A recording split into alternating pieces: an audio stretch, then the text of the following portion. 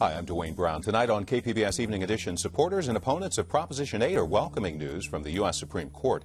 The justices will hear arguments about California's same-sex marriage ban.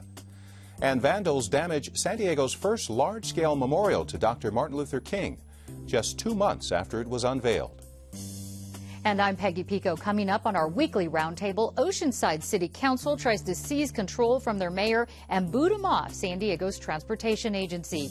Plus, our conversation with San Diego City Council member Todd Gloria about his so-called sexy city plan that includes paving the city's roads and filling in potholes. On this 71st anniversary of the attack on Pearl Harbor, the story of a survivor who's making sure those who died are known and remembered. KPBS Evening Edition starts now.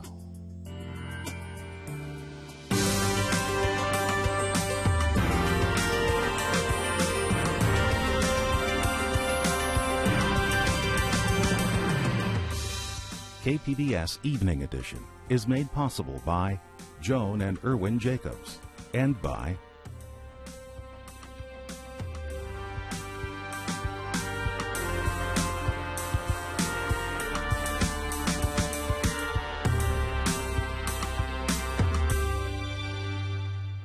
Good evening. Thanks for joining us. U.S. Supreme Court will hear arguments on California's same-sex marriage ban. The High Court says it will review the voter-approved Proposition 8 and the Federal Defense of Marriage Act, or DOMA, the 1996 law defining marriage as between a man and a woman. Gay rights advocates in San Diego are optimistic. We're pretty excited that we're going to have our day in court, and we're very hopeful that, as in 14 past occasions, the court will reaffirm that marriage is a fundamental right for everyone. Same-sex marriage opponents say they hope the court will uphold the ban, while arguments in these cases are narrowly focused on Prop 8 and DOMA. Constitutional law professor Glenn Smith says there's no way to hear these cases without looking at whether same-sex couples should be treated equally under the Constitution. He had this prediction. Predicting the court's always difficult, especially for this kind of an issue. It's likely to come down to one or two justices, probably Judge Anthony Kennedy. I have a prediction that ultimately he will decide that same-sex marriage equality is required by the U.S. Constitution, but whether he's comfortable doing that in these decisions and just resolving it, or whether he wants to take a half step and then save for the next case or a couple years from now, the next extension of that is sort of hard to say. The Supreme Court will likely hear arguments beginning in March and issue a decision by June. A warning tonight about what could happen to California's economy if the federal government doesn't deal with possible tax increases and spending cuts by year end. Government and business leaders say it could stop the state's recovery, predicting a loss of nearly $23 billion in goods and services and 225,000 jobs statewide. There's still been no progress in Washington to avoid mandatory spending cuts or the end of Bush-era tax cuts. San Diego Association of Governments will try to settle a lawsuit over its regional transportation plan. If it doesn't work, SANDAG will appeal a decision invalidating the plan's environmental impact report. This week, you may recall, a judge ruled the plan violated state law because it wouldn't meet emissions standards. SANDAG says it will work with environmental groups to try and settle differences over interpretation of climate change laws. On our Friday roundtable, Oceanside City Council wants to boot the mayor off the SANDAG board, but as Peggy Pico explains, the mayor is fighting back and threatening legal action.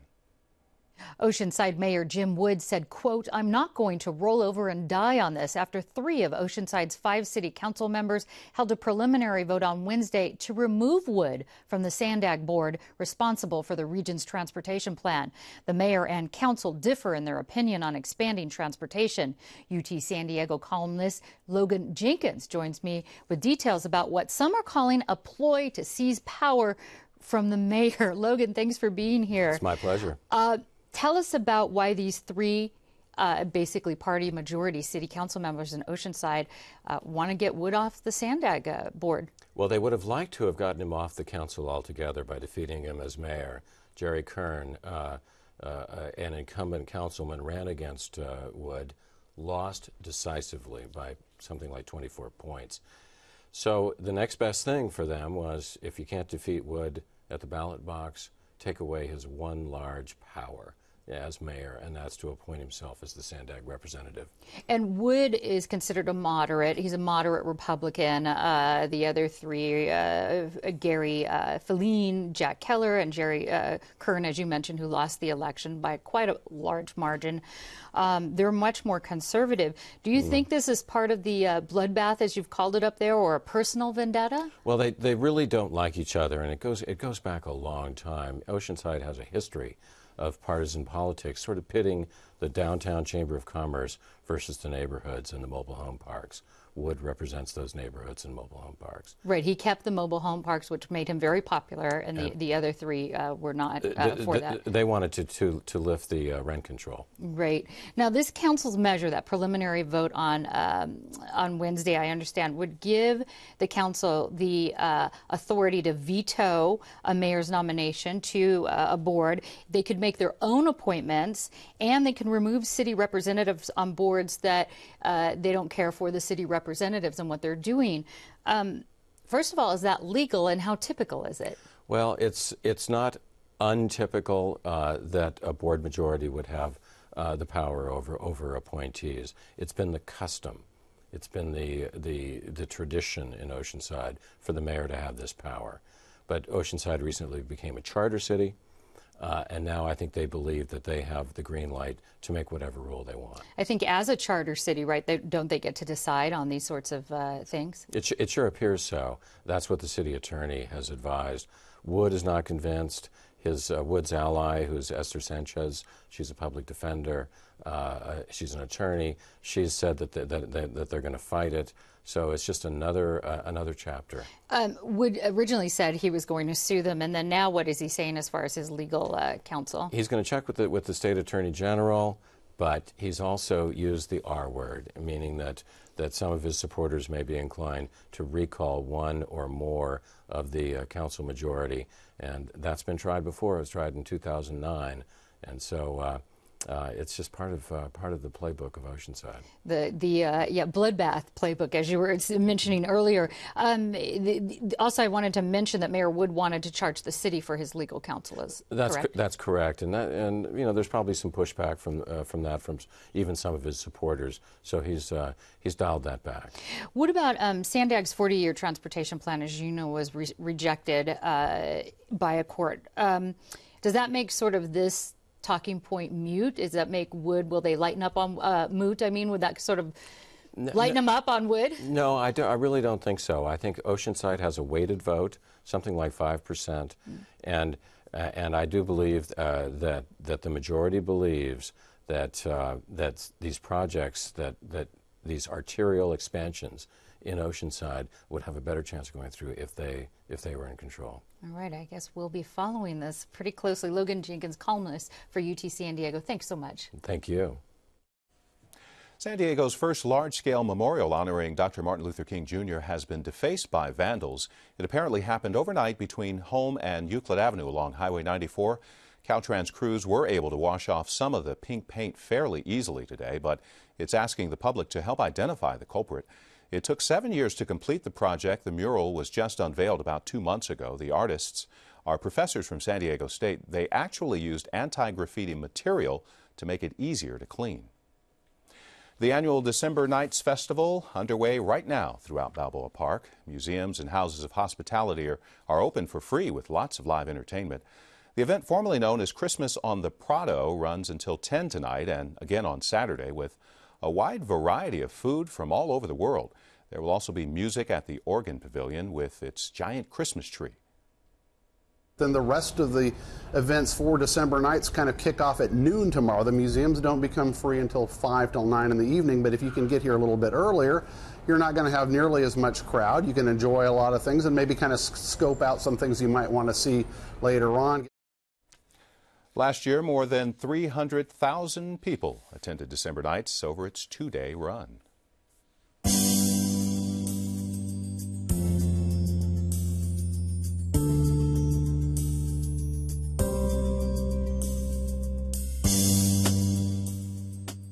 San Diego's new city council president wants to tackle the nearly $1 billion backlog of repair and building projects. Peggy Pico talks with him about his sales tax plan. The city's newly elected council president coined the phrase sexy streets as a way to generate interest in the city's backlog of infrastructure projects, including street, building, and sewer repairs. And he wants to get a conversation started on how to pay for it all. Joining me with details of his plan is San Diego Council President Todd Gloria. Welcome back to the show, Todd. Thanks for having me on. So you generated quite a buzz, the sexy streets in San Diego, but your plan is actually more than just involving repairing streets. That's right. You know, streets are the most visible representation of our infrastructure deficit in the city. But the reality is, as bad as our streets are, our sewers, our storm drains, our sidewalks, our alleys, our public facilities are all also in really poor condition, and we have to do something about that. And you're also including libraries, rec centers. Our public facilities are our libraries, our rec centers, our firehouses, our police stations, all of these places that the public interact with, which have, you know, leaky roofs, poor facilities, outdated, too small, no longer serve the community well, and we have no real plan for how to deal with all of them. You talked about the huge backlog, and it's almost $900 million. Yeah.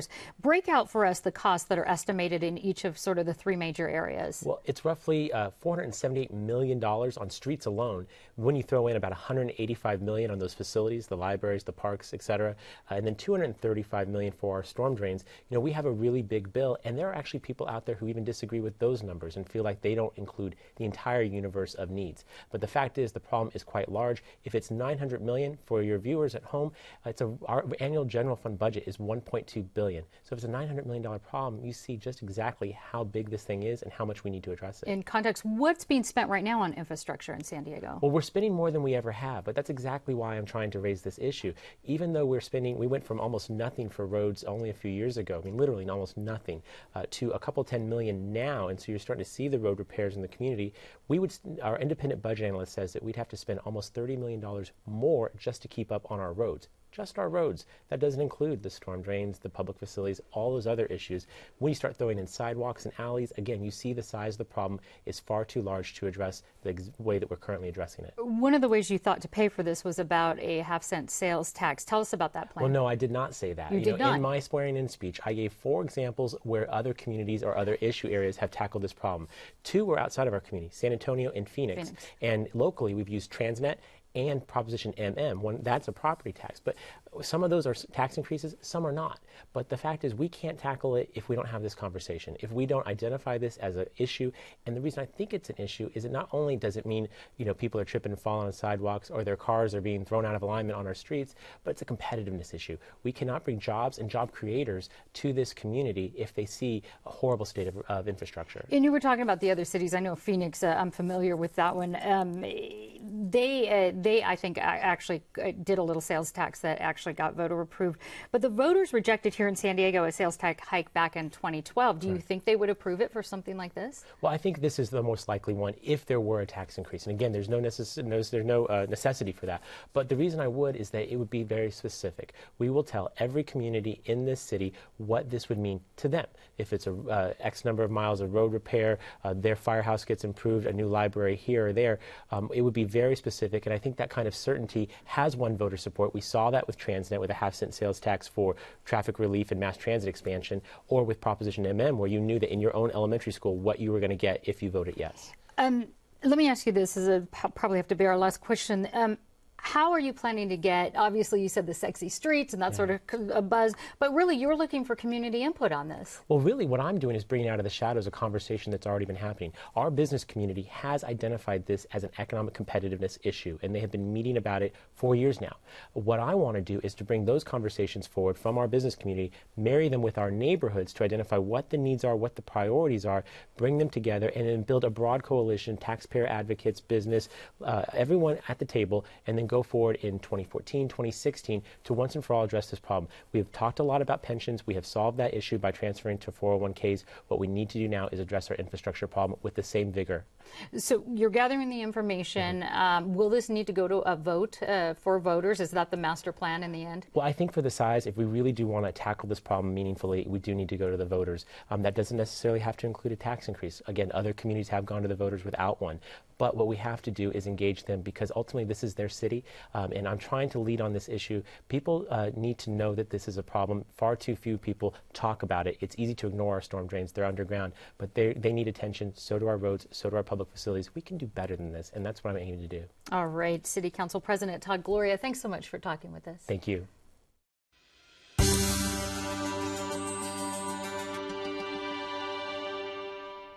Today is the 71st anniversary of the Japanese attack on Pearl Harbor. That attack and 9/11 can raise the tolerance for considering torture as a tool.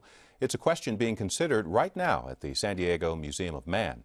KPBS Arts and Culture reporter Beth Accomando shows us, and we want to warn you, some of the images in this story may be disturbing. The San Diego Museum of Man's Instruments of Torture features such iconic implements from the last 4 centuries as the Iron Maiden, the rack, and the guillotine. All of the artifacts come from the Museum of Torture in Italy. The 2 museums previously collaborated on a similar exhibit more than a decade ago, says Rex Garnowitz. I think that our perspective on torture has changed significantly since this was brought here in 2000. And part of that has been the effect of the terrorist attack on America on 9/11. And we wanted to talk in this particular version of the exhibit about our capacity to torture other people. Garnowitz is the Chief Operating Officer for Programs and Collections. He points out that the exhibit's title does not merely refer to the artifacts on display. We're the instruments of torture. We were in the Middle Ages. We are today. The museum has a mission to inspire human connections by exploring the human experience. And torture is a dark part of that experience, but an important aspect to try and understand. Garnowitz says the medieval instruments of torture are not just relics from the past. I originally started talking about this component, these medieval instruments, as a slice in time, but I realized they're not a slice in time, that some of these techniques of torture have continued to today. Kathy Anderson is Executive Director of Survivors of Torture International. The latest report by Amnesty International notes that 101 countries currently use torture on a systematic basis, and that there are survivors from having been tortured. Some do remain in their countries, but many have to flee for their own safety, and they go to countries of safe haven, such as the United States, and specifically to San Diego, as we're on the busiest border crossing. I had no idea there were so many survivors of torture in San Diego. Over 11,000 survivors of torture in San Diego County is actually about the same number of torture survivors as homeless people. You see the homeless all the time, and they're visible, but the survivors of torture are invisible. So the museum wanted to place the exhibit in a contemporary context for visitors. When they walk into the exhibit, actually the first panel shows the bombing of the Twin Towers. It elicits sort of an emotional response from people. We've been attacked. And the reason for doing that is we want to explore our capacity as individuals to torture other people. We say that we won't torture, but if we're put in the right situation, we do torture. And being attacked as a country, I think, made us feel like we would do anything to prevent this from happening again. And so you get the ticking time bomb scenario that's played out in the media, where you have this limited amount of time, you have a terrorist suspect in custody. Would you torture that person to save the lives of 10,000 other people? And that sort of moral dilemma that you're faced with makes you sort of make an emotional decision. Like, yes, I would torture that person to save all these other people. Prior to 9/11, we as Americans always said torture is horrible. And that is not a value of our country. It is not part of who we are. It's not our character. 9/11 happened. And then there were conversations about, I wonder if torture is okay or not. We as an organization, we always say torture is never, ever okay. The exhibit highlights instruments of torture, like the Spanish Inquisition's interrogation chair that was designed to elicit information from victims. But Garnowitz says the exhibit dispels the myth that torture is mainly used to gain information. 90% of the cases of torture, they don't want any information from people at all. They just want to instill fear. And to use fear to control people. Devices like Scold's bridle were used specifically on women. They were used to keep women in domestic servitude in the Middle Ages. So if you spoke up against authority or took a stand against an issue, you could actually be subjected to some of these really horrible tortures that you see in the Middle Ages. All of these public humiliations are used to control populations and to keep people from speaking up. And I think it's important for us to reflect upon that and see that that happened in the past in order to prevent it happening in the present. By allowing people to see some of these real devices makes an impact that photos and videos simply can't convey. Garnowitz felt that emotional impact firsthand. This is actually the object that I find the most disturbing out of this entire exhibit. They're saws that were used to saw people in half. And that seems like it's bad enough in and of itself. But when you read the stories, people were hung upside down so that blood would remain in their heads and they'd remain conscious for a longer period of time. So the amount of thought that went into some of these forms of torture and cruelty is really unbelievable to me. I think people are genuinely interested in this topic and they want to know more. So I'm really glad that the museum has chosen to have the exhibit here in San Diego to continue the dialogue. What we wanted to do is at the end of the exhibit, allow people to see some light at the end of the tunnel. So these are some things people can do to stand up against torture. We look at the bystander effect and how we tend to be bystanders and how we can be upstanders. And some of the upstanders that are highlighted on that panel are ordinary people. That's the message the museum wants people to leave with, that we all have the ability to stand up against torture. Beth Accomando, KPBS News. I'm Judy Woodruff. On the next news hour, the latest jobs numbers, Shields and Brooks, plus trouble for shellfish in Northwest waters. That's Friday on the PBS NewsHour. A fire weather watch goes into effect at noon on Sunday through Monday evening. That means windy, dry conditions are expected. Partly cloudy along the coast this weekend with temperatures in the 70s. Sunny inland and a little warmer in the mid to upper 70s. Much cooler in the mountains, 50s and 60s. And the desert is in for a cool down the next few days.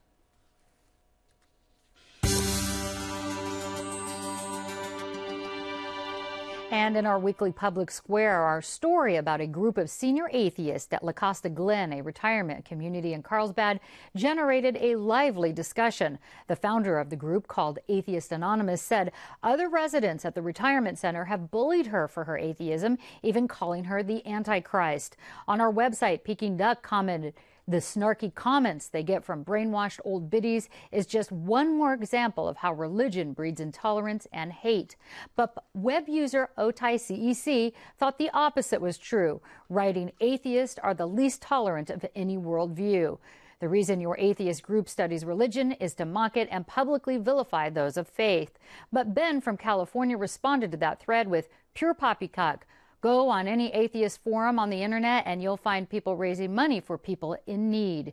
You can join in on this conversation or comment on any KPBS news story by following us on Twitter, liking us on Facebook, or just email us at publicsquare@kpbs.org.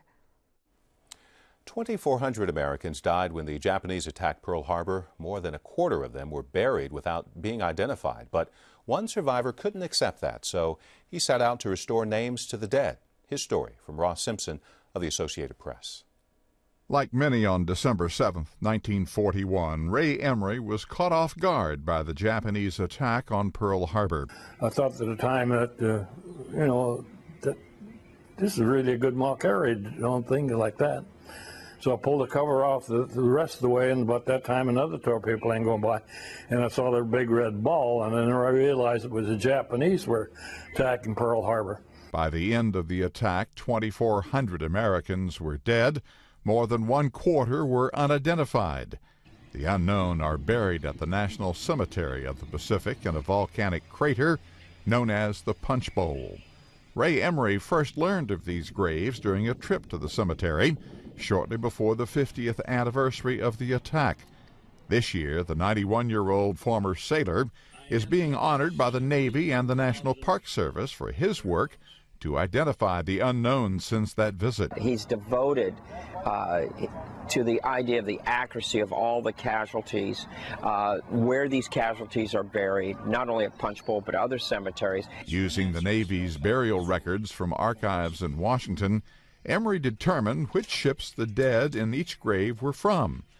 Gravestones now show markers for the USS Arizona, USS Oklahoma, and USS West Virginia.